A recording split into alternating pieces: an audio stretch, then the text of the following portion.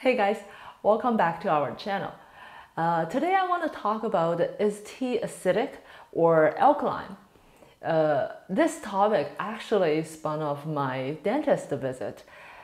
When I was there, I noticed on the wall there was a chart saying that black tea's pH is 4. And I was shocked because that sounds pretty strong and not very teeth friendly.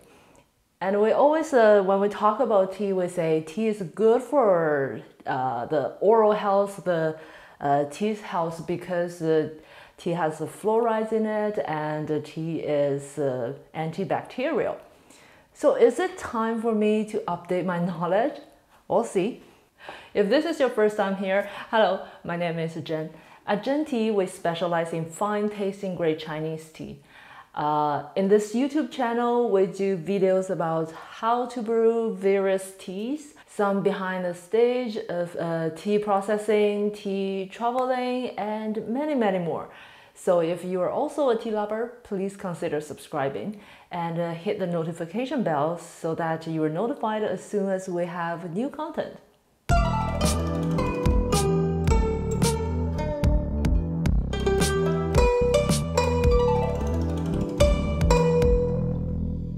Before we dive in, I just want to share a little side story.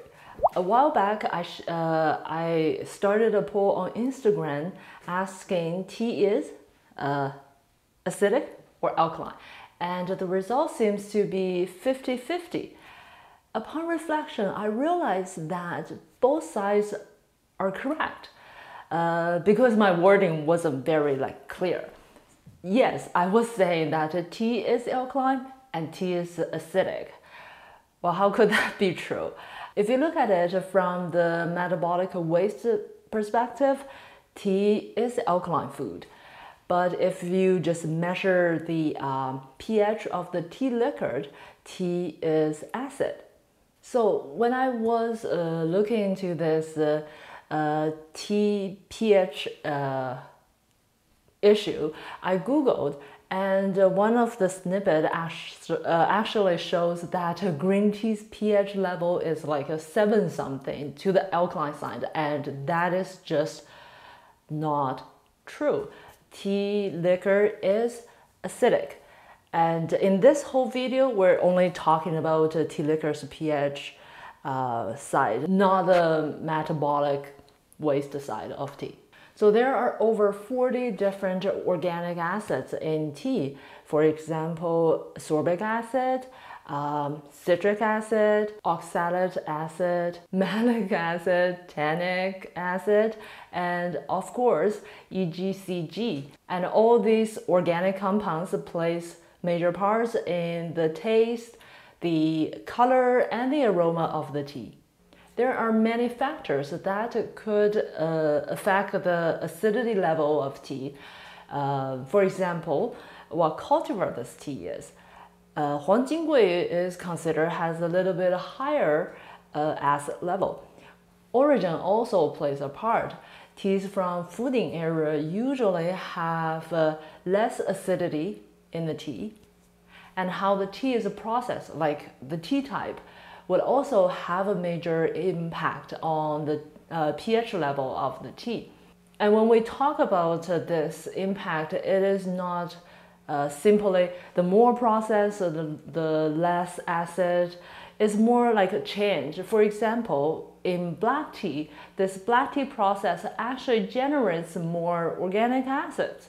Oolong usually has slightly less, then green tea have a little bit lesser, then dark tea is considered quite mild.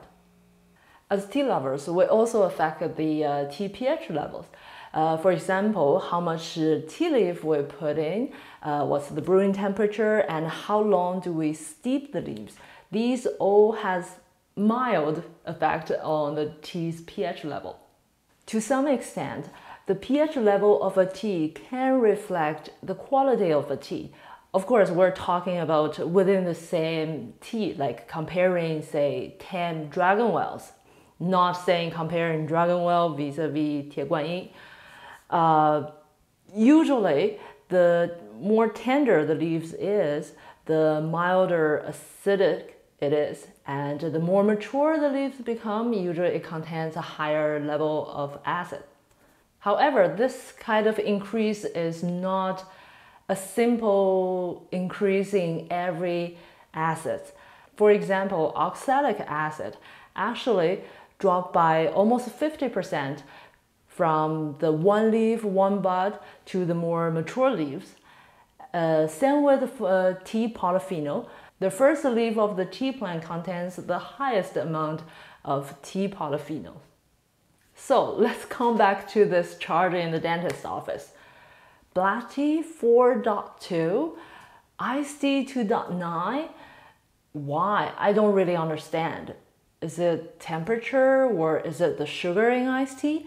If you know why, please comment. But this chart really made me wonder, what's the pH of my daily tea? So I measured it. I chose a digital display tool because it's easy to read compared to the strips. This avoids lighting, camera, or screen display differences interfering with the reading. And of course, this is not a science lab measurement.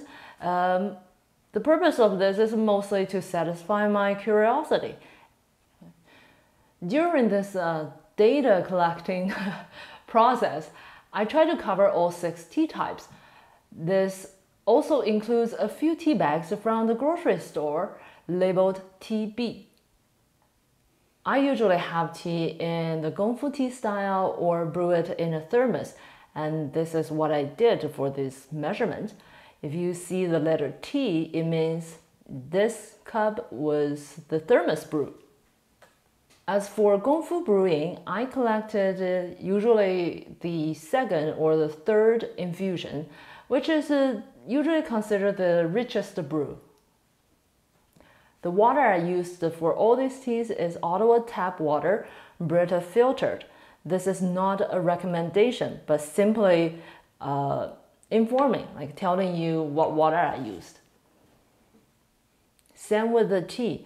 Though I take a picture of the tea leaf, mark the tea name and its pH level, it doesn't mean that all the tea with this name has this identical pH level. Any observations?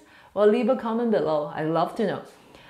At least for me, it seems that my daily tea is not as acid as the ominous chart in the dentist's office, and I'm super happy about that. Another thing I wanted to add is that you cannot taste the pH level of a tea. What I mean is, you know, sometimes when we taste a tea, we say, oh, this tea is a little bit tart, or I seem to taste more acid in the tea. It doesn't necessarily mean that this tea is more acidic than some other teas. Well, thank you for staying with me.